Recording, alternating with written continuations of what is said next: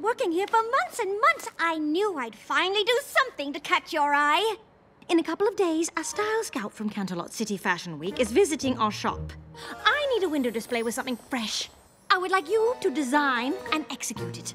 Really? Thank you, Ms. Hemline. You will not regret this. Oh, and Rarity, don't mess up. Thank you for the opportunity! I thrive under pressure. One does not become a diamond without pressure. It's too much pressure!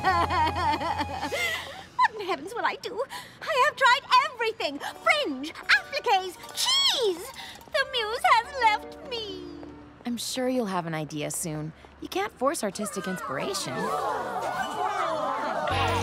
Another piece by the secretive street artist Flanksy.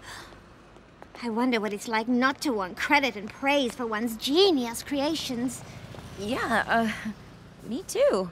This mural is everything I want to say, but through paint instead of fabric.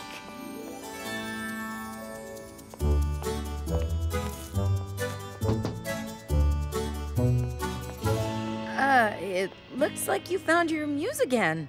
Yes, it's a postmodern installation piece celebrating the creative process. Oh, who am I kidding? It's atrocious! This window's not avant-garde, it's avant-marde.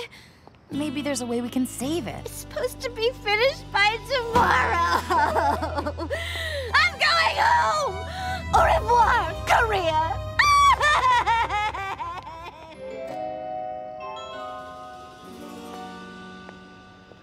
Huh?